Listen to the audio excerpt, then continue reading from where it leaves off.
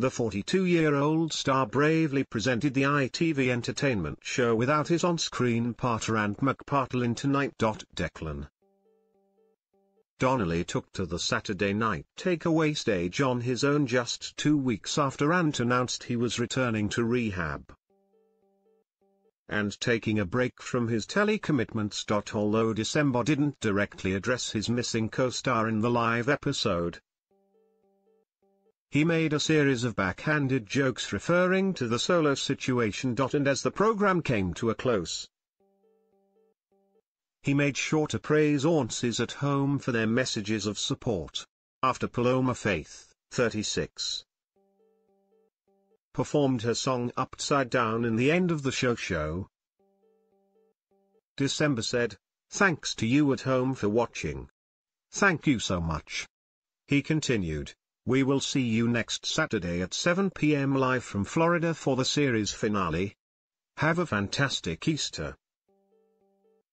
And thank you for all of the support."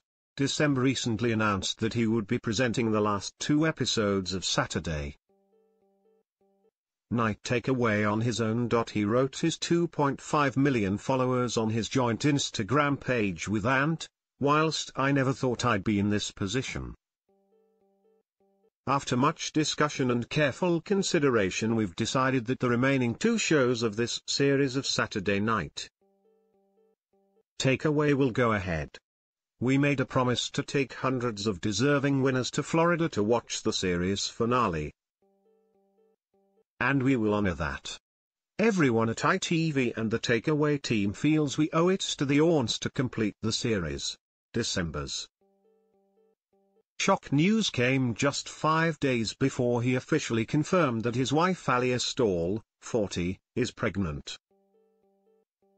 He later revealed, "The news has sneaked out a little earlier than we had hoped, but Alia and I are delighted to be expecting our first child. Thanks for all the love, we really appreciate it."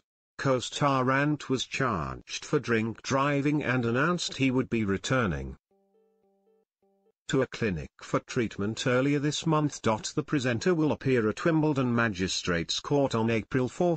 Catch Saturday Night